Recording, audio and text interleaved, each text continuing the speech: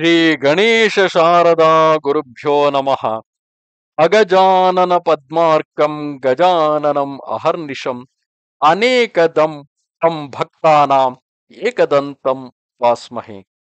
Welcome to all for the 17th chapter of Ganesha Purana, in which the Sutta is explaining this story to all the Shaunakas who are there.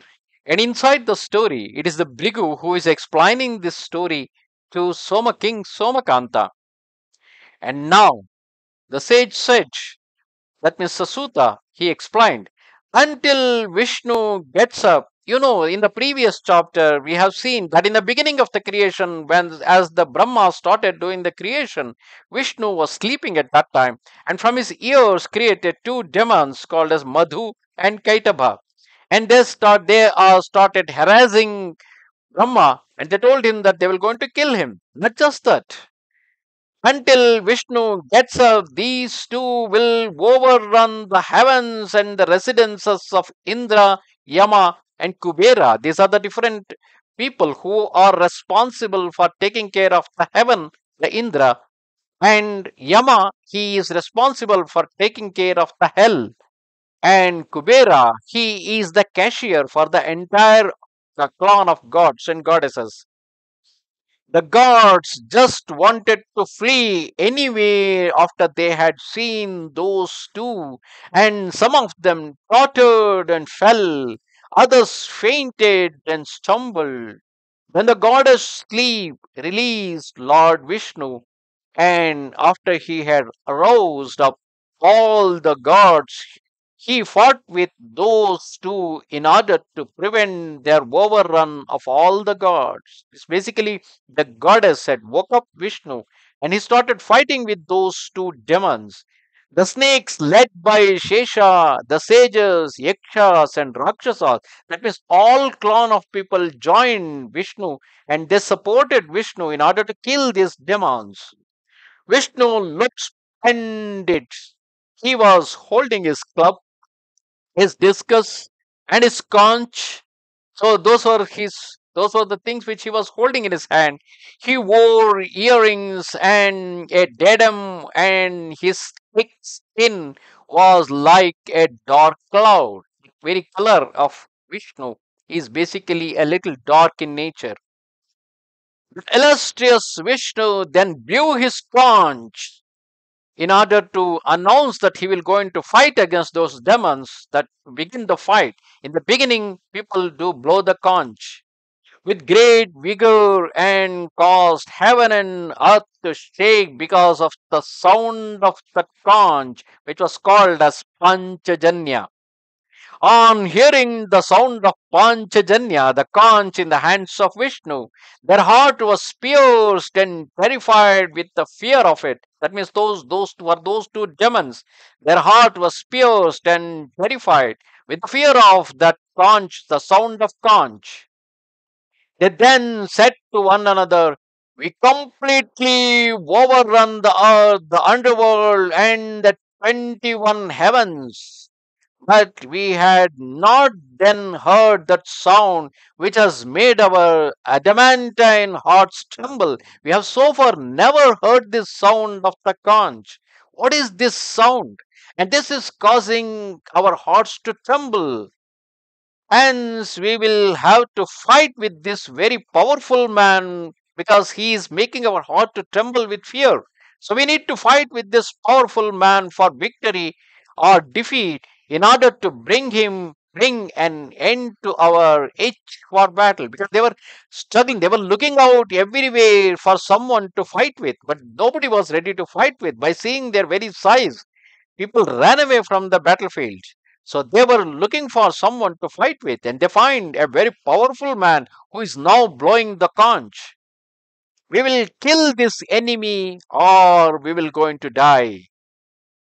Having made this resolve and eager for battle, they both said to Vishnu, you have appeared.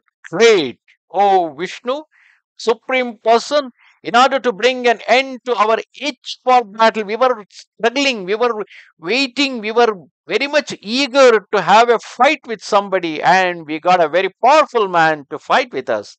But how will you obtain supremacy over us if we can see you? We are seeing you. You are not that big compared to us. How you can achieve supremacy? The sage, explaining the story, he said, after he had heard this their speech and far famed Vishnu, he spoke. Hari said, well said, O great demons, fight with me. Come on, if you wish, for nobody looks for his own death. Those two said, you have 4 arms, O Lord of the gods. So give us an arm wrestle. We wanted to have an arm wrestling with you. Vishnu gladly said, okay, yes. After they had addressed him in this way, having left his weapons aside, he fought them only with his 4 arms. It's an arm wrestling.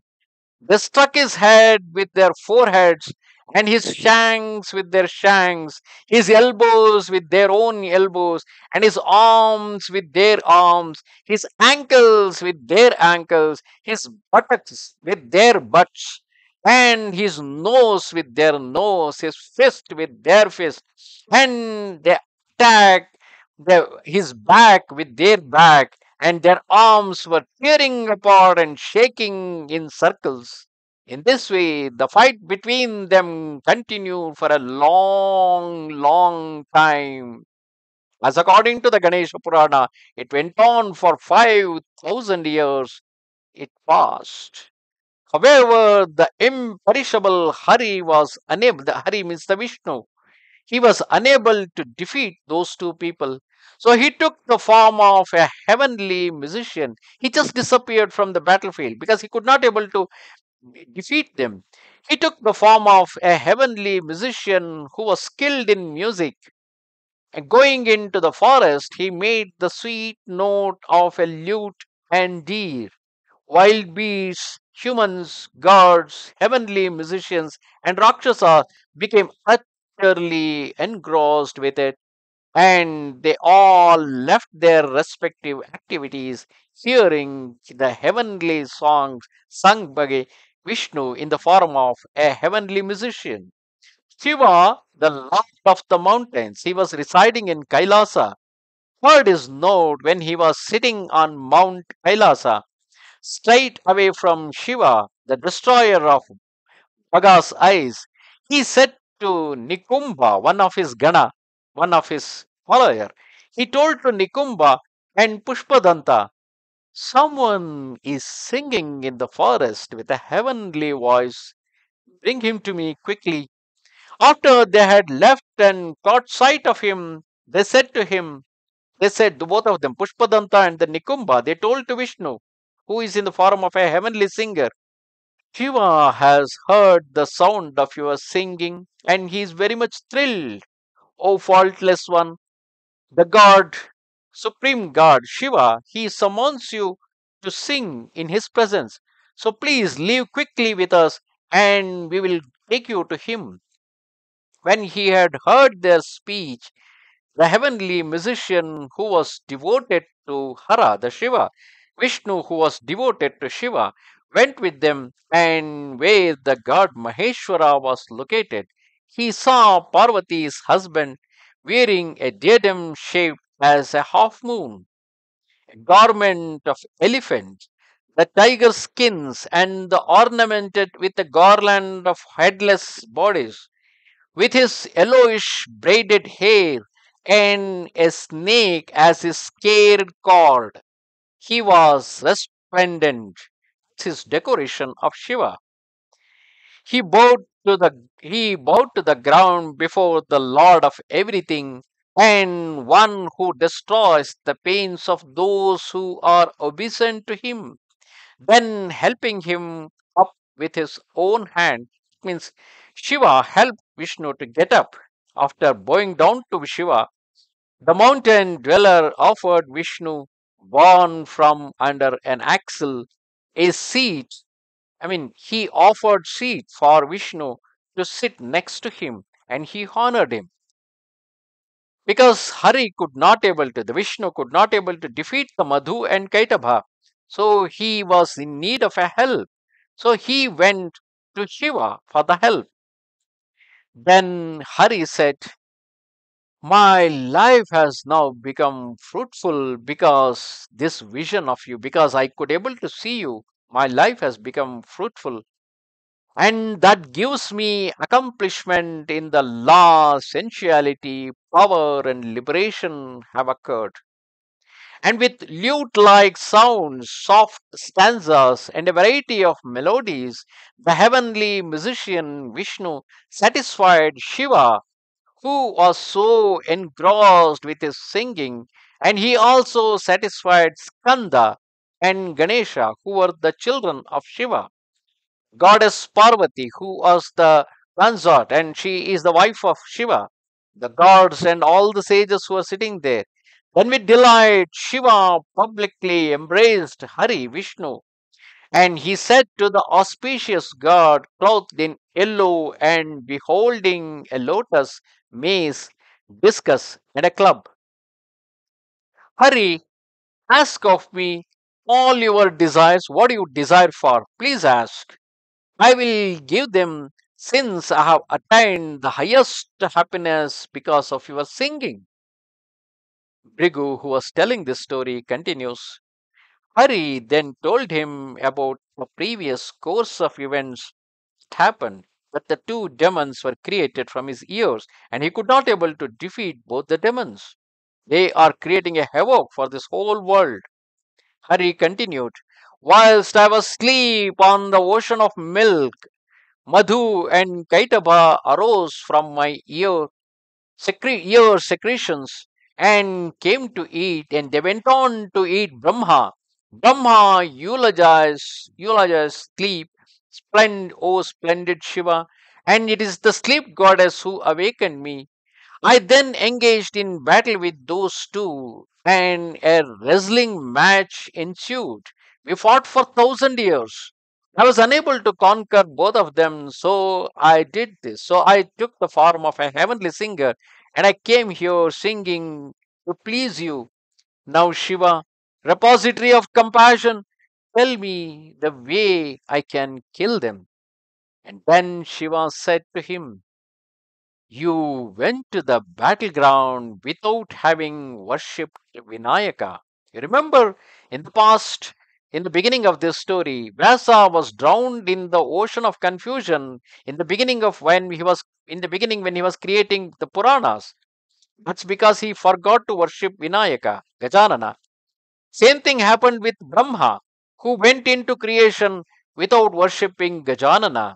And the same thing now happened to Vishnu, who went into battle with Madhu and Kaitaba without worshipping Vinayaka. And so you had no strength. Consequently, you have got real problems. Now worship Ganesha and set out for battle, respectable God. With his power, with the power of Gajanana, Ganesha, power of illusion, he will delude those two, and through my favor, you will kill those two malevolents. There is no doubt of it. And again, going by the scientific aspect of it, till that time, Vishnu was sleeping. Soon after he wake up, he just went into a battle with them with overconfidence that he could able to kill them. But it doesn't. He was not knowing anything about their strength. He was not knowing the strength and weaknesses of those two demons, because only with that he could able to fight with them. And for that he required the knowledge. And to get the knowledge, he need to get the information from others, and he need to know how they were created and what is their strengths, weakness, all this thing. And unless we do some such kind of a SWOT analysis, we will not be able to succeed in any project.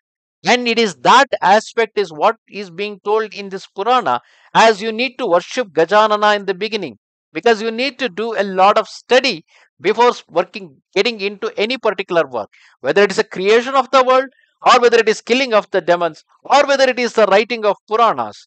You need to first plan upon that particular project.